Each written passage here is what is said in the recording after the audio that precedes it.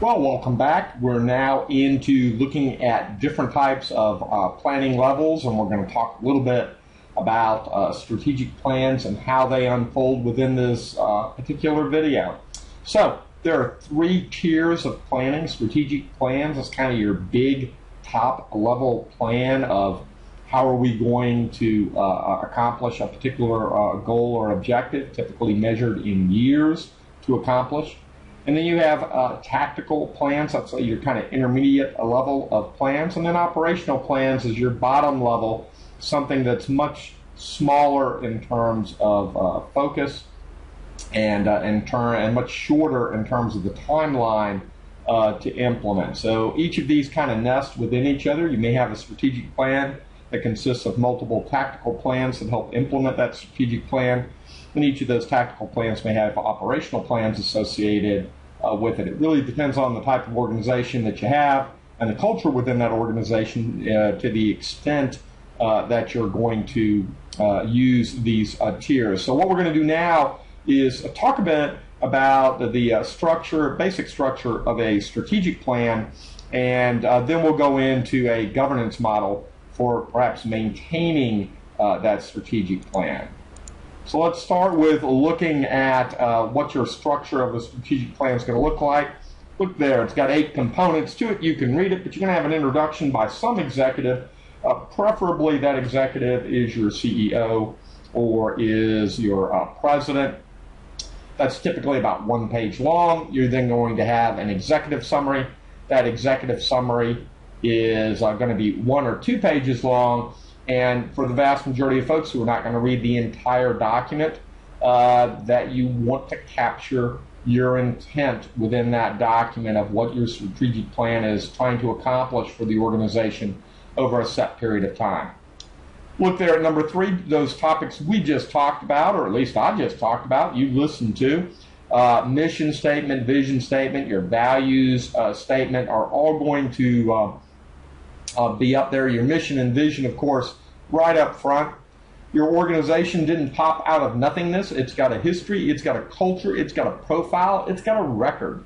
So you're going to capture that, not in 400 pages of flowing text, a kind of mini novel, but instead probably a short section. You might spend 10 pages on this, but you want to capture where the organization was and kind of where it's going.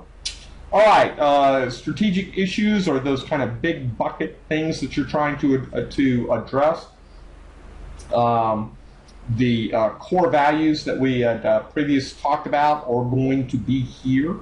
And then what you're going to do within those strategic issues, hopefully those came out of looking at what opportunities you had within a organization, what weaknesses you had within that organization, what strengths you had within that organization, and what threats do you have to that organization. And so that's called a SWOT analysis, SWOT, strength, weakness, opportunity, threat.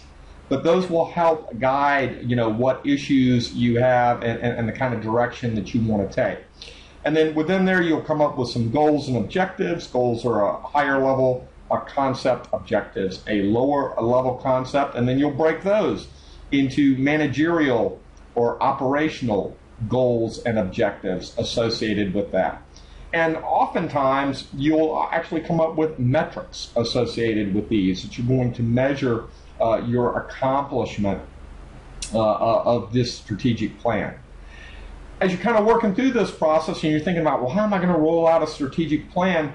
Generally, you want to have some form of a governance structure around that in terms of folks that you're going to bring in to help you work on that particular document. And so what this next slide does is it talks about the ideal model for governance, which is initiating, diagnosing, establishing, acting, and learning. It is a loop. In other words, you never really end. You're always continually working through this process. You've got some stimulus for change out there in the ideal model that leads to setting context for your plans. Why are you doing this? building some sponsorship, both internal to the organization and external to the organization, chartering, a core group of constituents, a core infrastructure that's going to support that task, and it may be leaders that are external, leaders that are internal, key administrative folks, a project manager associated with this. You then need to characterize what your current and desired states are. Sounds a little bit like a mission and vision statement there. Develop some recommendations that allow you to address those states. Once you've got those recommendations, you got to prioritize them. You can't do everything. Still in the diagnosing and evaluating stage there. Start to develop some approaches to meet those priorities. Priority might be buy a car. What car you get, that you have to develop an approach for actually doing that. Plan out your actions that you're going to have to take to actually accomplish that approach. Create a actual solution to that. Pilot or test it. Normally you don't do big bang where you do everything at once. So if it's a complex problem, you want to break it into phases and then solve it. And pilot, and testing it is going to be important. You gather some feedback from your customers and your constituents of how effective that is, and you refine that particular solution based on that pilot. And then after you've refined it, you actually have to implement it. Okay? And those are going to be components within that acting phase. Finally, nothing's perfect. Nothing fits perfectly forever. And so there's going to be some change in the environment, some change in your customers or constituents or technology. Lots of factors could change. And what you want to be able to do is to analyze and validate what those changes are, propose future actions, and then you start the loop all over again. So this ideal model for governance just sets several phases that you kind of work through at the higher level. You're initiating, diagnosing, establishing, and then starting to act within that space and learning within that space. And then each of these have sub-phases that are associated with them in terms of implementing that strategic plan or really providing governance for any structure.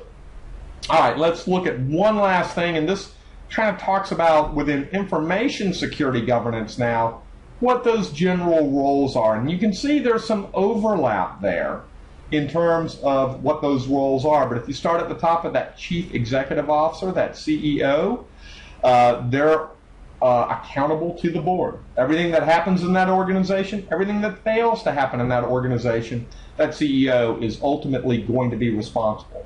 And it's going to be the CEO's job to promote that brand, to brief the board, to brief the customers, to brief the public, and to be involved in knowing what's going on within the organization and engaging those external constituents and bringing them in.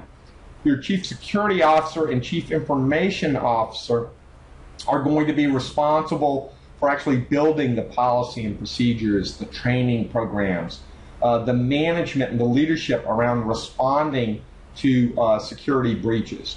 And then the responsibility for audit coordination and bringing them in and using them.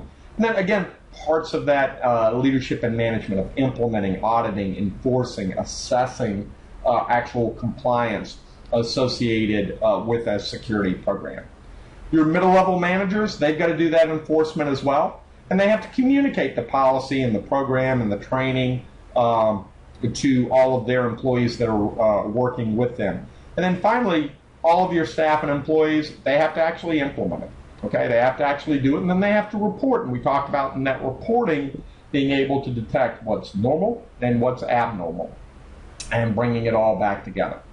All right, well, we've kind of looked at during this short video 3 different types of plans: a strategic plan, a tactical plan, and an operational plan.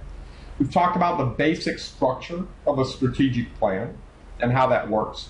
We've looked at the ideal model for governance and that framework where we looked at initiating and diagnosing and just working through establishing, of course, and acting and learning within that governance model to provide a structure for implementing those strategic plans and measuring and implementing solutions in that space.